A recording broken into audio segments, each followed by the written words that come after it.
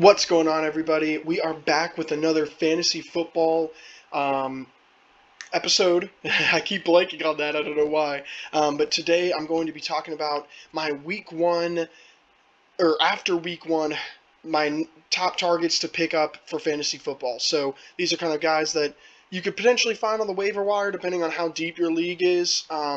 So to kind of kick it off, my very first person is kind of like a slash. So it's Jonathan Taylor. I assume he's drafted in most, slash Nyheim Hines. It's really Nyheim Hines.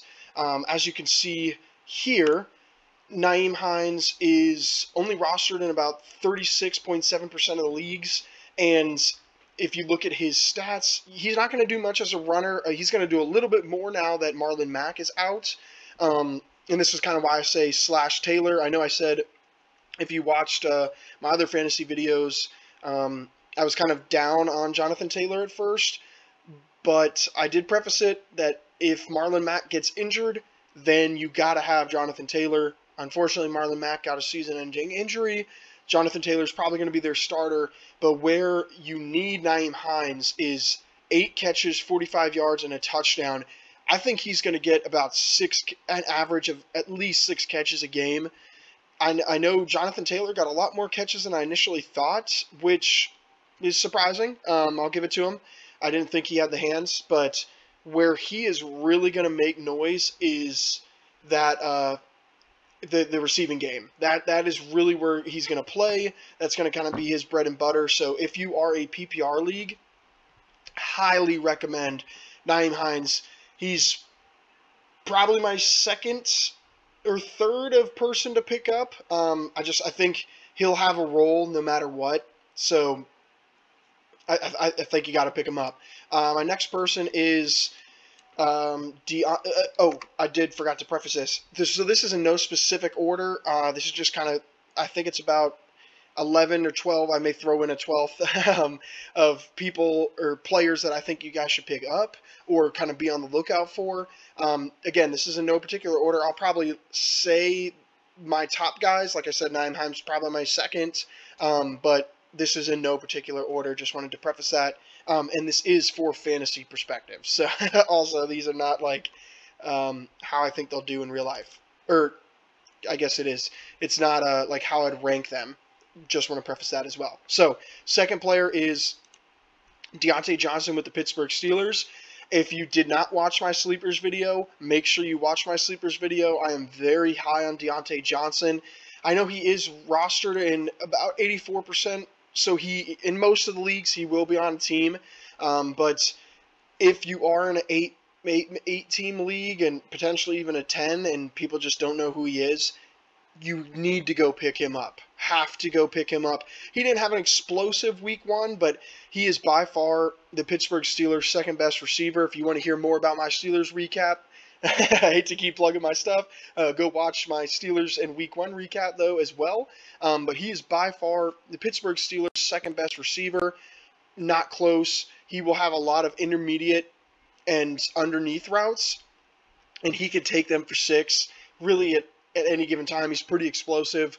But if you're a PPR league, he's going to be a solid guy that you can bank for about 5 to 6 receptions, anywhere between 50 to 100 yards.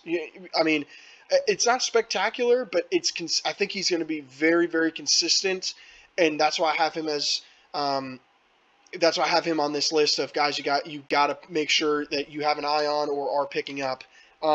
My third person is Benny Snell for the Pittsburgh Steelers as well. I hope this is not just a entirely Pittsburgh Steelers list, but the reason I have Benny Snell on here, I'm not a huge fan of the Steelers running backs, honestly.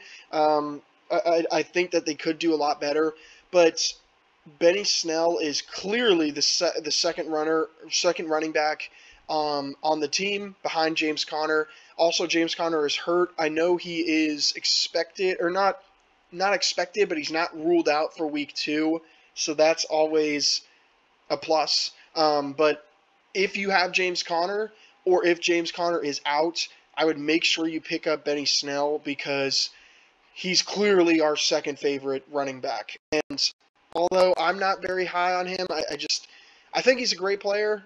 and kind of fits the Steelers perfectly. But I think we need more speed, but that's for another. Like I said, watch my Steelers recap if you want to hear more about that. But as a fantasy perspective, if you have James Conner, need him. You need Benny Snell because unfortunately James Conner is hurt a decent amount, and Benny Snell is only rostered in 14.6% of the leagues. So that's almost none. So especially if you're a deeper league, you could probably find him on the block. So I would make sure to pick him up. My next person is, if I could type, is Corey Davis. So a lot of people just assumed that A.J. Brown was going to be the clear number one. Oh, let's stop that scan. Sorry about that. Had a McAfee scan for a second. Ignore that. But a lot of people just penciled in A.J. Brown, and I think he's going to be a great player. You can't really just have one receiver. You need another guy, and Corey Davis, I know it's just 1 week. He finally played well, and he was their number one target, which was shocking. So he, seven receptions, 101, no touchdowns, but 7 catches. I think he was targeted a total of 9 times, if I remember correctly. 7 of 8. 8 targets. I was one off.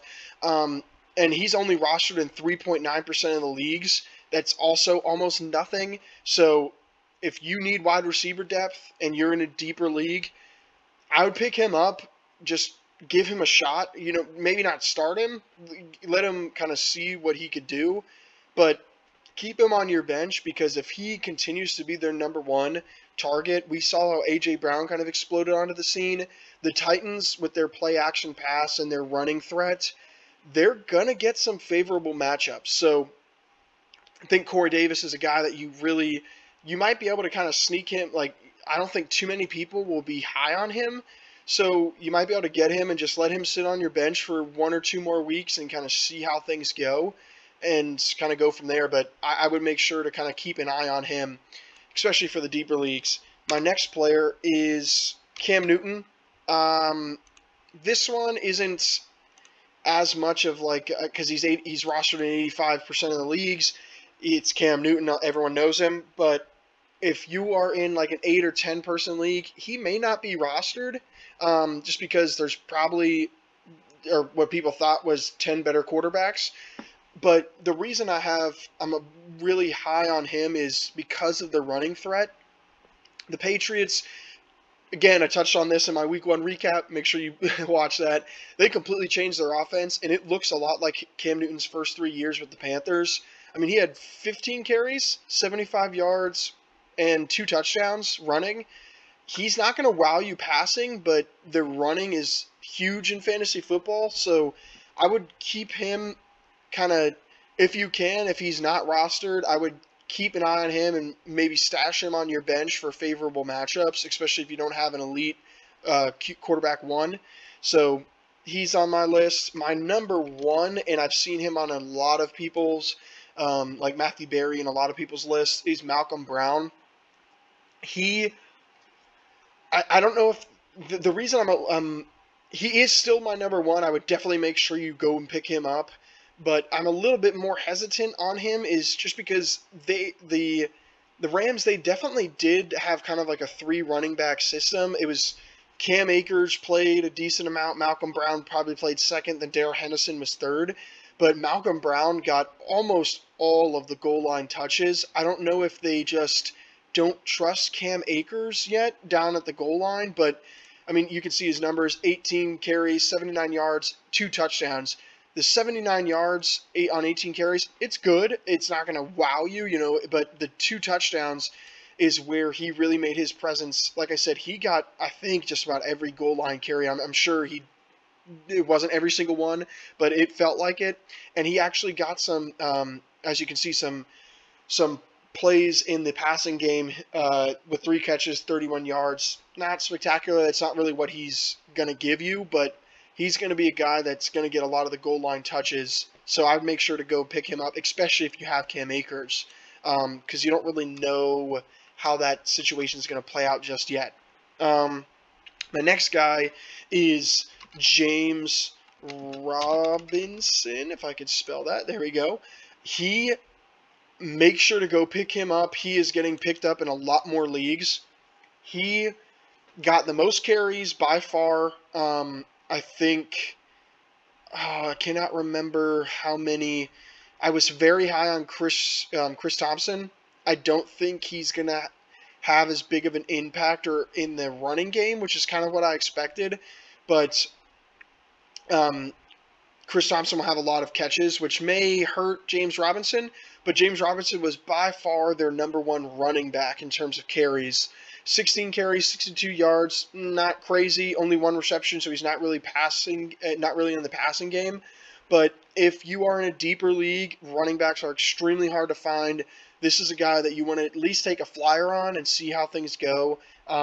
He had a pretty good week 1, so I would take a flyer on him. I'm kind of looking for him as well in a lot of my leagues. My next person is Peyton Barber. If I can spell that. I was also similar situation. Was very high on Antonio Gibson. I still am. He will have a lot of receiving yards and pass catches. So if it's your PPR, look out for Antonio Gibson. But Peyton Barber also got by far the most amount of carries. 17 carries, I know, for just 29 yards. 2 touchdowns, though, so he's going to be their goal line guy. He's not very explosive, so I don't expect him to continue to get as many carries as he did. But again, another goal line guy that he's going to eat away from touchdowns. So if you later in the year, if you are struggling with injuries at running back or your league is very deep, he could be a guy that you just plug in and hope he scores. Honestly, a lot of times with running backs, that's kind of what you got to do, like especially later in the year if you didn't draft, your first 2 picks at running back. So he's on my list to kind of watch out for, or not watch out for, but just have an eye out because he'll be a goal line guy. My next player is Laviska Shenault. If I can, there we go. So he's only rostered in 7.7, so almost no one has him. Not a crazy week 1, 3 catches for 37 yards and a touchdown, but he got some carries as well, which 2 carries, that'll boost his stats occasionally. But he is going to be their kind of like their underneath intermediate. He's kind of going to be their Deontay Johnson, but not as good. Much more on like the trick play kind of style. So he's behind DJ Chark. He's their most explosive athlete. He's better than D.D. Westbrook, in my opinion. So I would kind of have him as a potential just pick up and stash, because I think as he gets more comfortable in the offense, he'll have more and more roles.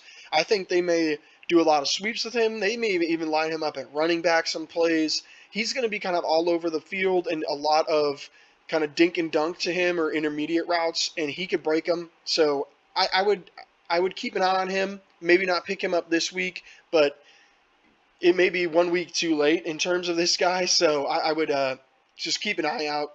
Maybe pick him up if you have a deeper, or if your team you had a couple injuries week 1 and you need to fill out your roster. Pick him up, stash him on your bench. And my final player is Rodney.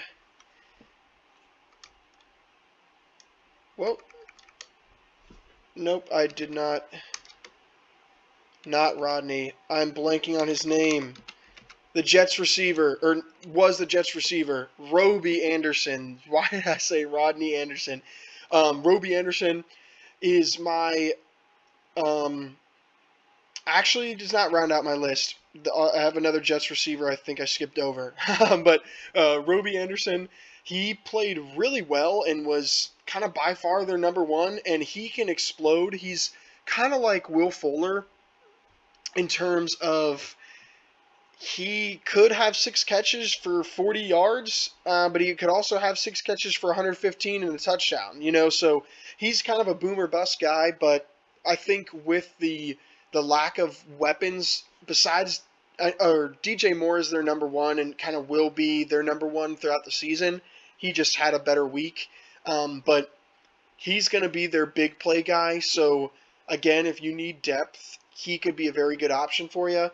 He's only rostered in 70%, so majority, but he'll be there on some leagues. But yeah, good player.